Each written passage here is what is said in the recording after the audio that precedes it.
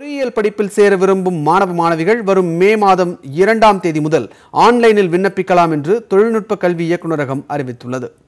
உயர்கல்வித்துறை அதிகாரிகளுடனான கருத்து வேறுபாடு காரணமாக ஆண்டுதோறும் பொறியியல் கலந்தாய்வு நடத்துவதிலிருந்து அண்ணா பல்கலைக்கழகம் விலகியது.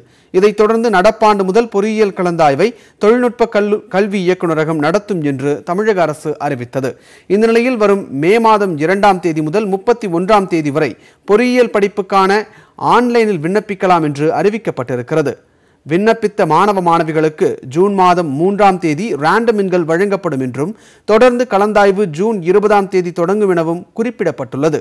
சிறந்த பிரிவினருக்கான கலந்தாய்வு 20ஆம் தேதி முதல் 22ஆம் தேதி வரையிலும், பொது பிரிவினருக்கான கலந்தாய்வு ஜூலை 3ஆம் தேதி முதல் 28ஆம் தேதி வரையிலும் நடைபெறும் என்று அறிவிக்கப்பட்டுள்ளது.